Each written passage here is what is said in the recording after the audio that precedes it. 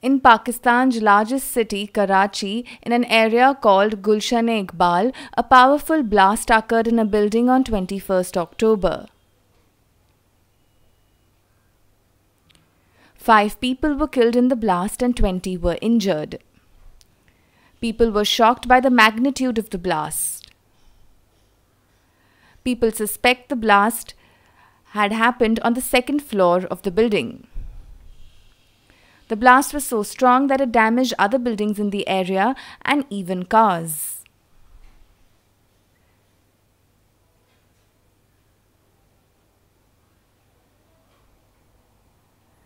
Police reached the spot and cordoned off the area. The building was completely damaged.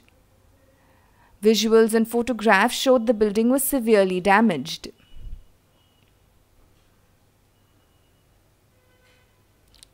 The casualties were rushed to a hospital after the blast. Police officials are unable to ascertain whether the blast was a terrorist attack, gas cylinder explosion, or something else.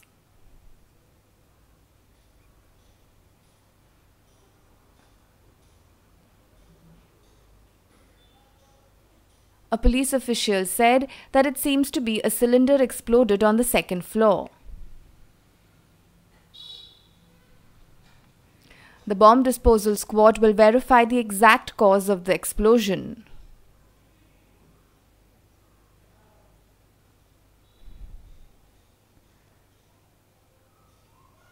The building will now have to be demolished. On 20th October, a similar blast had occurred. A bicycle rigged with explosives had been parked at a bus terminal near Karachi.